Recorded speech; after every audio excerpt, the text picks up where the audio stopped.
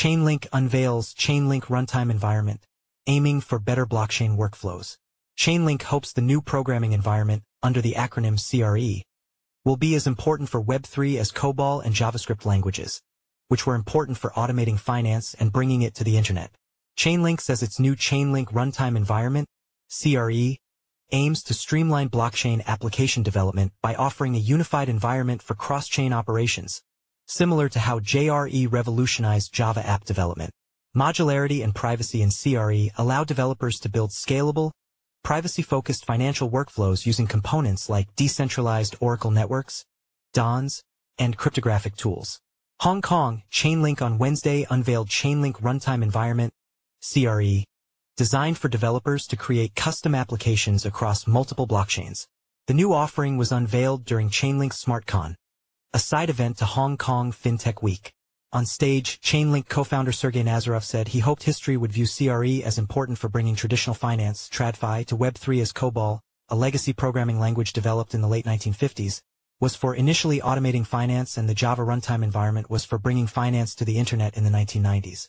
The Chainlink Runtime Environment is the computing environment in which you can run code to interconnect all blockchains, interconnect all the Oracle networks, interconnect all the existing APIs and messages and payment systems into a single application. Nazarov during an interview with CoinDesk. Nazarov emphasized that CRE marks a shift from predefined services to a flexible microservices-like framework, similar to how the Java runtime environment, JRE, enables modularity and compatibility in Java, which helped executives be convinced that widely compatible code could be developed quickly, and investing on bringing their banking products to the web would have a high return on investment. CRE cuts development time from months or weeks to days or hours, allowing developers to compose everything in a single codebase, he said.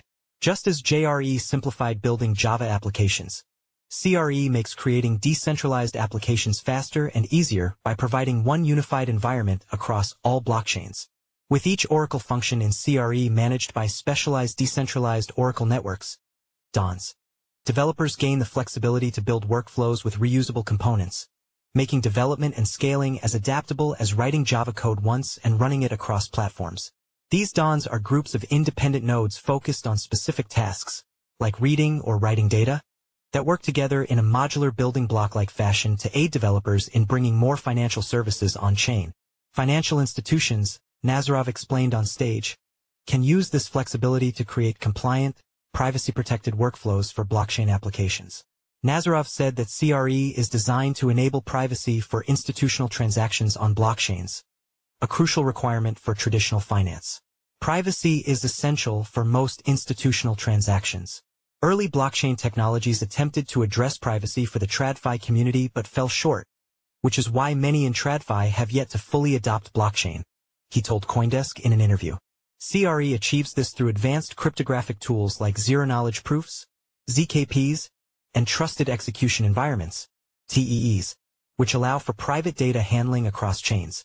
For instance, CRE can route sensitive blockchain events into confidential computing instances that process data without exposing it publicly.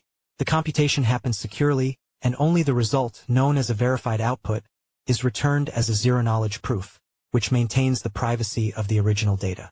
CRE is also chain-agnostic, meaning, for developers, this modular system removes the need for Chainlink-specific code within their smart contracts, allowing them to create unified workflows without being limited by the chain or data source.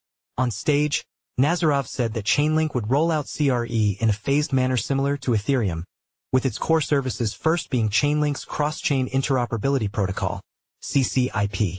CRE is currently in early access, with a full rollout planned for 2025 to allow developers to explore its features and integrate them into workflows ahead of broader deployment.